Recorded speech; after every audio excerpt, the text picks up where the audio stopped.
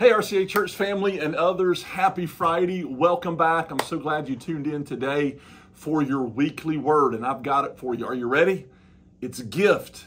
Don't you just love to receive a gift? You know, we look forward to birthdays and special occasions, anniversaries, Christmas, because we know we're going to get something, right? We're going to receive a gift. It's exciting. I want to talk to you about a gift today, but a gift specifically from the Lord. Did you know that God has gifts for you? The best gift, the absolute most wonderful, most powerful, most exciting gift that there ever has been given is actually the Holy Spirit. Jesus gave the Holy Spirit. Let me read to you from Luke chapter 11, verse 11 through 13. It says this: "Which of you fathers, if your son asks for a fish, will give him a snake instead?" I mean, that'd be crazy. You wouldn't do that, right? Or if he asks for an egg, we'll give him a scorpion. Again, like, we know better than that, right?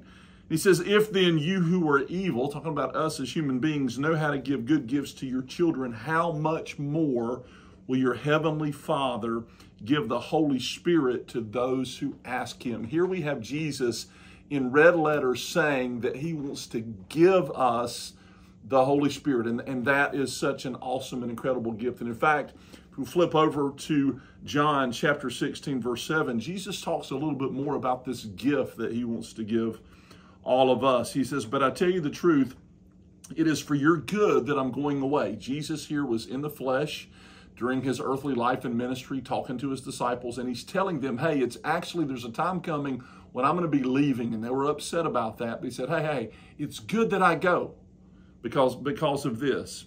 He said, "Unless I go away, the counselor will not come to you. But if I go, I will send him to you." Friend, I want you to know that Jesus has a gift he wants to give you, and that is the precious Holy Spirit. The Holy Spirit is the presence of God in our lives that inhabits us, that lives within us. He's powerful. He's the third person of the Trinity: God the Father, God the Son, God the Holy Spirit. He's not a it, he's a who, and he wants to be in relationship with you. And Jesus opened the door to make that possible. You know what, in this season after Easter, and Easter was last week, we had an incredible time here, and I hope that you did as well. But, you know, it's kind of like, the question is, well, now what? Well, what are we supposed to do? Well, we take our cue from the early church. After Jesus died and rose again, of course, they were excited, but they were told to wait until they received this incredible gift of the Holy Spirit.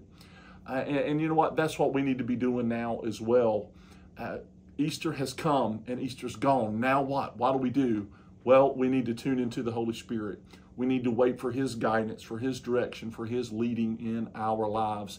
And if we do, I want to tell you, church, just like the book of Acts came after Jesus' earthly life and ministry, and it tells all about the incredible things that Jesus' followers did in him and through him, through the empowerment of the Holy Spirit, we can live an exciting life like that. God wants to use us. God wants to move in our lives. God wants to use you to touch someone around you, but it all has to happen in and through the person and the work of the Holy Spirit.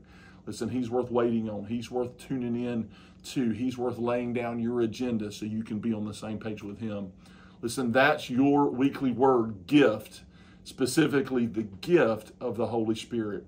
Friend, if you want to learn more about this, we're going to be launching into a 5-week series here at RCA Church this coming Sunday at 10:30 a.m. And guess, you got it right. It's called The Gift, God's great gift of the Holy Spirit for you and for me. Come and join us and learn more about how to live your life in tune and in step with the Holy Spirit.